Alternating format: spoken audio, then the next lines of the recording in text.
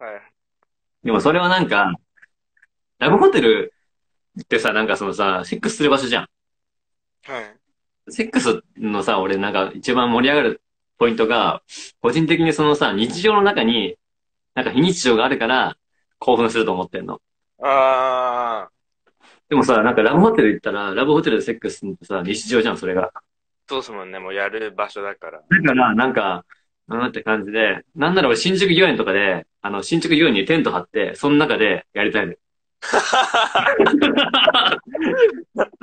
年の目標、今年新宿御の目標苑の周りで子供がさ、日曜日とか行って、すごい子供がいっぱいいる時に行って、テント張って、その中でやりたい。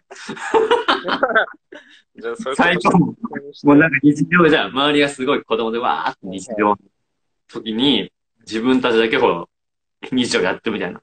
そのシチュエーションにめっちゃ興奮するから、はい。なんか、ラブホ、なんかその、セックスではいいんだけど、シチュエーションはね、あんま燃えないんだけど。わかります、なんか。わかる？なんか、わかります。性癖ある？カムイって。性癖うん。でも、ノーマルっす。普通に。普通の感じです。なんかあんまなんかフェチみたいな